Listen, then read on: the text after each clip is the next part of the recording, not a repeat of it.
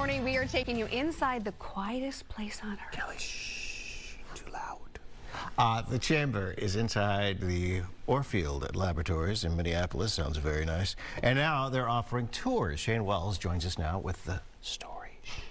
How long could you stay in the quietest place on earth? Before you answer that question, you're going to want to hear us out here. I have Emma Orfield Johnston with us at Orfield Laboratories in Minneapolis. Once in a while, you open up this space to the public. There's so much curiosity because there's a lot of misinformation out there about what happens to people in this space. Walk us through, what's the longest someone stayed in here?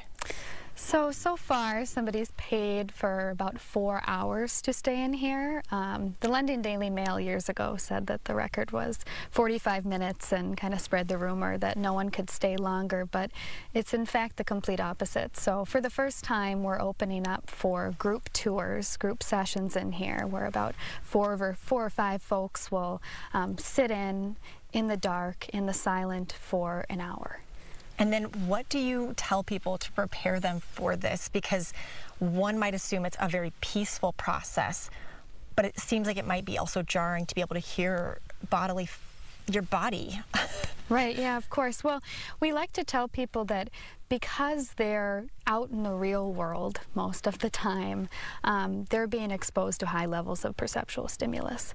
This room is, by definition, the complete opposite. So it is a space of sensory deprivation, and in order to adapt to the space, you have to try and bring your senses down to a place where it can resonate with what this room is.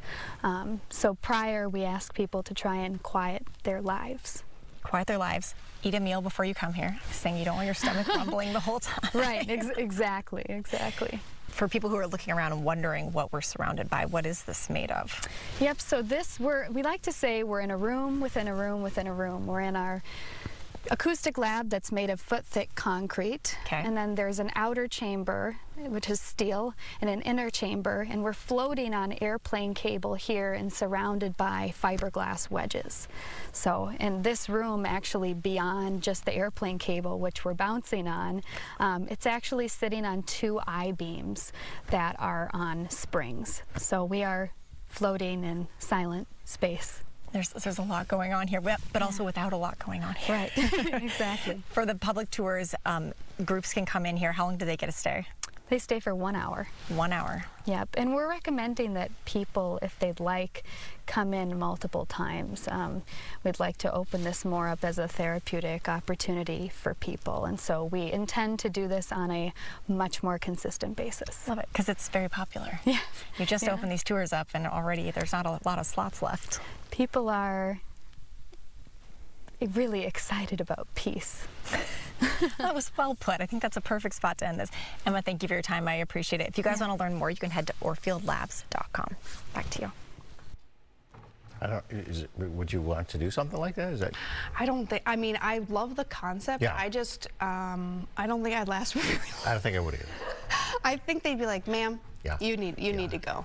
You're ruining the experience for everyone else. I know. I don't think I could do it. I like the idea, and I think it is good to just be quiet. Right. I just struggle with that.